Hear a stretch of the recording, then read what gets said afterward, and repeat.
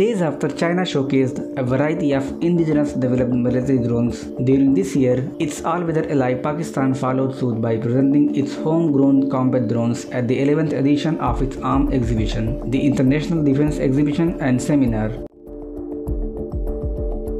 The arms exhibition was held at the southern port city of Karachi between November 15 to 18. It showcased some of the advancements made by Pakistan's defense industry in unmanned combat aerial vehicles that play an increasingly important role in warfare, as demonstrated in the ongoing Ukrainian war.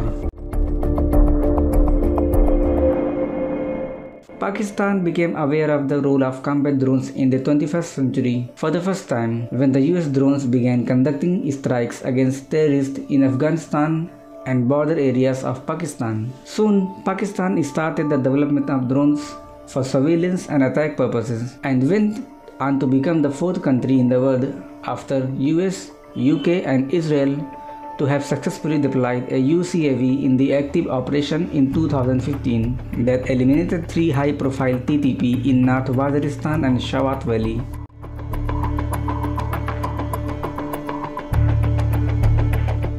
The Shapar 2 medium-altitude long-endurance mail drone produced by Global Industrial and Defense Solution, a Pakistani state-owned defense company, and it is the country's largest defense manufacturer. The Shapar 2 is an improvement of the Shapar 1 drone, commissioned into the Pakistani Army and Air Force in November 2013 for intelligence, surveillance and reconnaissance missions and assistance in disaster management. The Shapar 2 is attack capable and can fly up to 1,000 km to hit its target.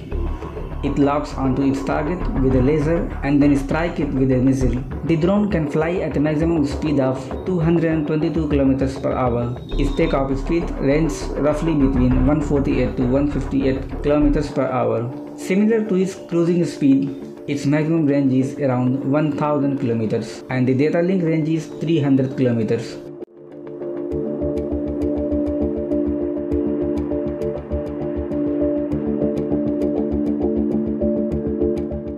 And the good news is that this drone is fully indigenous. When you assemble a technology or acquire it from another country, and after a few days that country stops giving you the technology, your product remains incomplete and you cannot use it yourself, nor can it be recovered. So the basic technology of this drone has been made in Pakistan itself.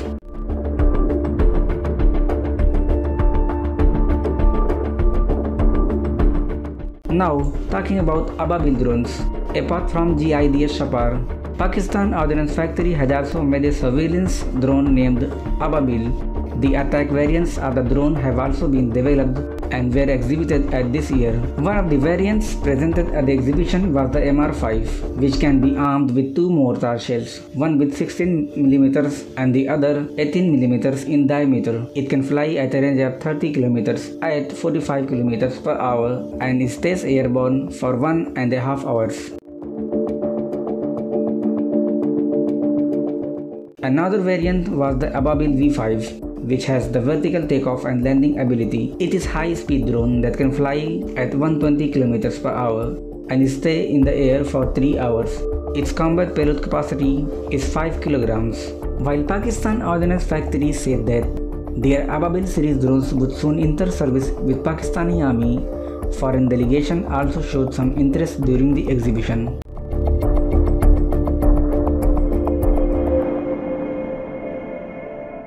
Pakistan aims to export its combat drones. In addition to accomplishing self-sufficiency in developing and producing combat drones, Pakistan also aims to export them to other countries. According to Kamal, GIDS has exported its product made in Pakistan to more than 16 countries, including Bangladesh, Sri Lanka, and some Central Asian countries, Malaysia, Algeria, in Africa, Congo, Peru, etc.